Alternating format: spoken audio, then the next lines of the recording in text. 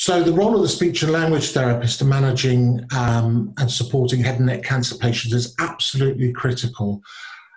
Up to 1 year following treatment, we know that swallowing is a priority concern for patients.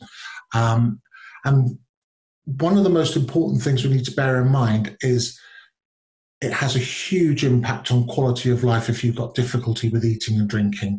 That affects how you eat with your family. It affects how you eat when you go out to restaurants, what you're able to choose off the menu.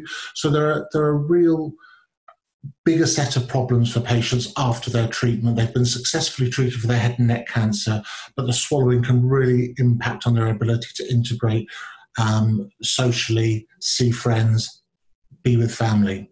And the reason for that is there are safety and efficiency issues. When you swallow, it has to be safe. And what we know from the literature in head and neck cancer patients is that there is a risk of aspiration or food or liquid going down the wrong way towards the lungs. And in head and neck cancer, this is a particular concern because with the radiation effects, patients can't always feel that things are going down the wrong way, and that's known as silent aspiration.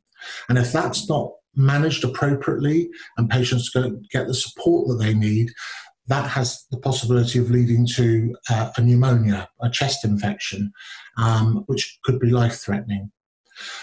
Then, in addition to that safety issue, there are also issues around swallowing efficiency. So how well does the swallow actually work, pushing food down, pushing drinks down? If you end up with food that's getting caught in your throat because you haven't got the strength to push it down, that can lead to nutrition issues. And also, if you're having difficulty with swallowing, there's the potential to also have your hydration affected. So it's safety and efficiency creating those health effects, and that's why it's really important speech therapists are involved to provide detailed advice. We provide pre-treatment assessments, so every patient is seen before their treatment, and as part of that, we provide counselling, supporting the patient with what they should expect as they go through the treatment. We will then carry out a very detailed assessment, as we did with the DAR study, to understand not only the patient's perspective, but also to get those clinician-rated measures, and if we need to, the X-rays or other instrumental, we call them swallowing measures, to understand how their swallowing is working. That helps us to contribute then to decisions with the multidisciplinary team on how best these people are going to be supported during their treatment, and we link in with our doctors, but also with dietitians. We will then see patients throughout their treatment on a weekly basis as speech and language therapists and as they recover.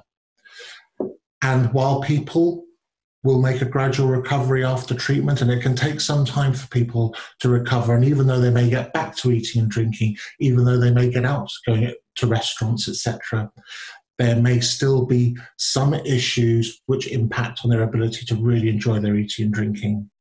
And for some people, they may go through a period of time of eating and drinking relatively well, and then they have what we call a late treatment effect, and their swallowing starts to become more difficult for them.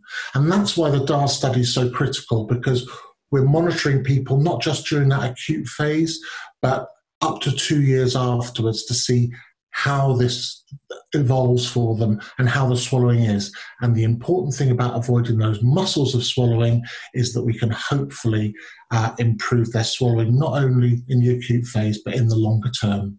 And that's the really important thing for me.